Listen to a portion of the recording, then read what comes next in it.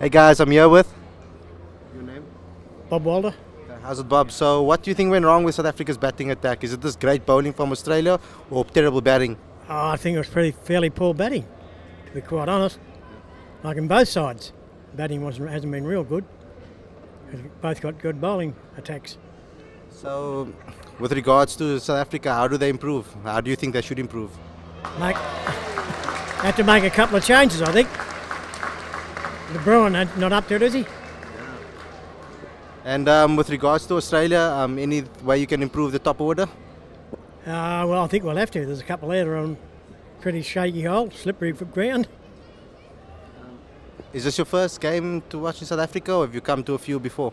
I've been here 3 times in South Africa.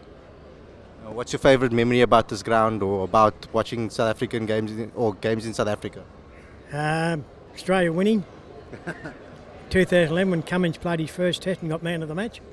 That was a pretty special test match. And your favourite moment that you've ever seen in South Africa? Oh, every time we win, it's a favourite time for me.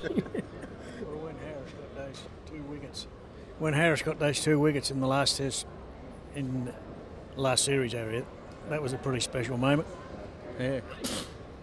And your thoughts on South Africa's batting attack? They need to get in behind the ball a bit more than what they have been. But they'll go all right. Thank you very much. No worries, mate. No worries. Thank you.